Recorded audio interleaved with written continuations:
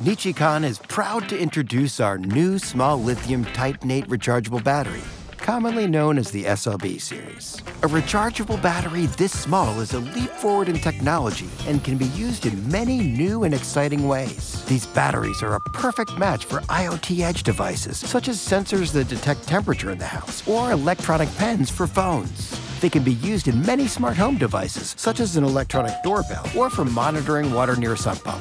They are PC board mountable, allowing for more energy in a smaller size. And they can be used in smart industrial applications, powering data transmission from small devices. One key feature of the SLB series is their ability to use energy harvesting to provide quick charge, charging in 3 minutes with a charging rate of 20 C.